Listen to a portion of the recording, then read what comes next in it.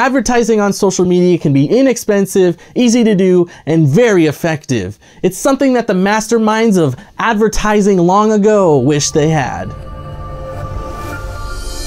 I'm surprised I don't see more local businesses advertising on my social media. To demonstrate, I'll talk to you about a brew pub in Henderson called Barley's. I met some friends there for the first NFL game of the 2019 season. They have the following specials during college and pro football. 1. $1 pints of their handcrafted beer. 2. $5 wings and fries.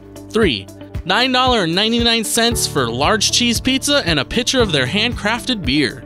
Some great specials, right? Those prices are really hard to resist, and we know that they have a casino, so they're making their money elsewhere. Those prices are great enough to get people through the door, and getting those prices to the right people on social media is simple enough. Here's how easy it is.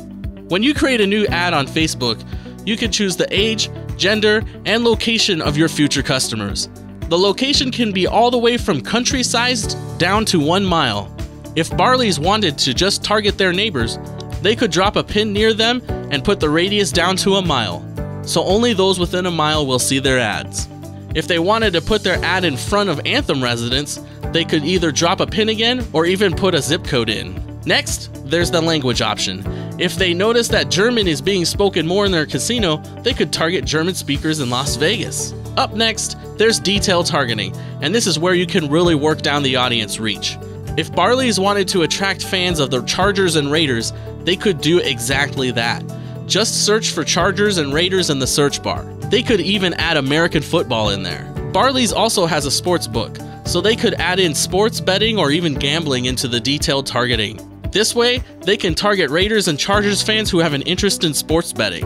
There is also an exclusion option in case you don't want to have Raiders fans who are also Vikings fans for some reason. Be warned, your ads can't discriminate based on personal attributes such as race, ethnicity, color, national origin, religion, age, sex, sexual orientation, gender identity, family status, disability, medical or genetic condition. Make sure to read their discriminatory practices page. Then you can choose where your ads show.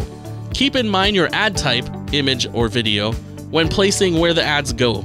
Resolutions for video work better in certain ad spaces. The last big thing we'll talk about is scheduling and budget. This is where I think social media advertising shines. Let's say Barley's has a $25 budget for the Chargers and Raiders game.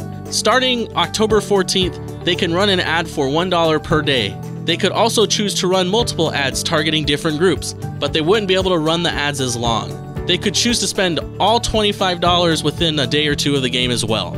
I don't know if it would be a good idea, but if they had the extra money, they could even target Chargers fans in Los Angeles.